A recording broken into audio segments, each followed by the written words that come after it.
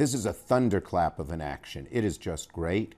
It sends a real strong signal to the Iranian government that we are serious about sanctions and squeezing them economically. It sends a strong signal to any of those who might want to play footsie with the Iranian government and funnel them money. And I just hope that law enforcement officials across the country do the same kind of thing. This is not just an ordinary seizure. This is big, big stuff.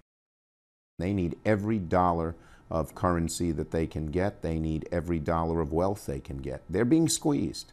And an action like this goes right to the top in Iran and says to their leadership, hey, maybe we ought to back off nuclear weapons.